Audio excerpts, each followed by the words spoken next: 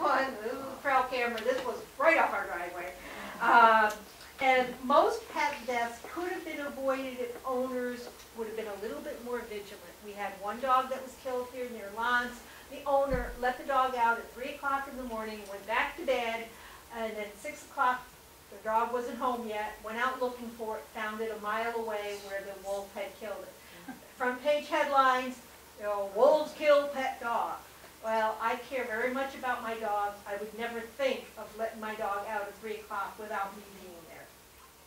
And this was another wolf pup on Gardner Road being fed by people driving along the road. That is the worst thing you can do.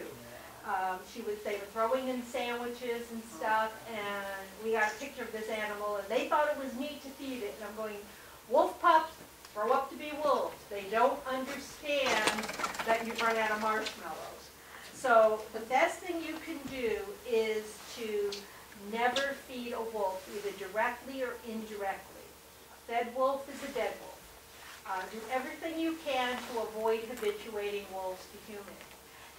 If wolves start to get acclimated to your house, they're going to start hearing sounds, hearing you, and they're going to go, oh, this is okay. Smelling foods. Don't ever let them get close to you. If you start to see them, yell at them, shout, make them go away. They will run off with making loud noises. This is true for coyotes. We had a coyote that was kind of hanging around our house, in our woodshed, probably looking for mice and things like that.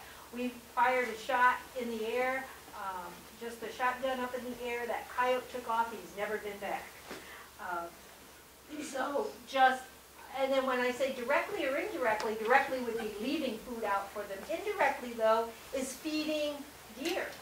I often hear people say, oh, I had wolves in my field, and the very first question, were you feeding deer? Oh, yeah, I like to feed deer. Well, wolves eat deer, so your best bet is not to be feeding deer, especially close to a residential area.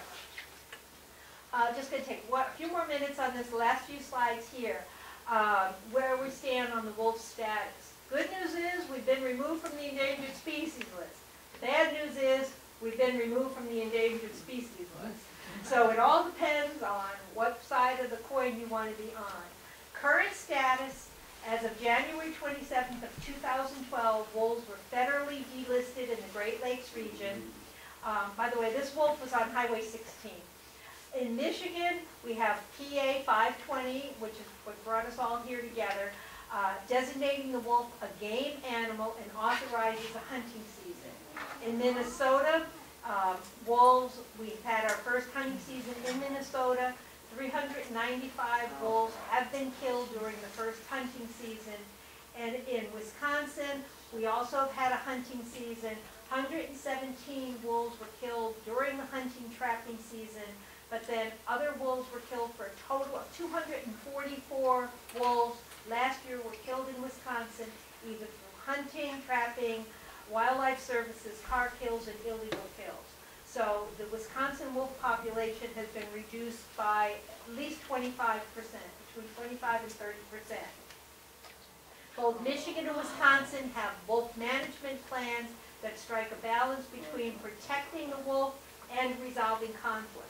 I can't repeat enough how many times to repeat it, that we do have management authority to resolve conflicts. We can have non-lethal measures and we have lethal measures. Wildlife services can come on property. Landowners can have, as I mentioned, have landowner permits to kill wolves. You can kill the wolf in the act. But what we have is management by legislation and not science. And we have, as I said, we have the bills here. We also have another bill now that pays for, or law, that pays for missing livestock based on a notarized statement. So we all have experiences, values, attitudes, and it shapes our image of the wolf. And I believe through education we can find ways to coexist with the wolf. Further recovery is going to depend on everybody's individual values. And will we continue to make room for wolves? And the big question, the philosophical question, is how many are too many? And I have a quote that says, I've always said that the best wolf habitat resides resides in the human heart. You have to leave a little space for them to live. And that's by Ed Banks, now retired from the U.S. Fish and Wildlife Service.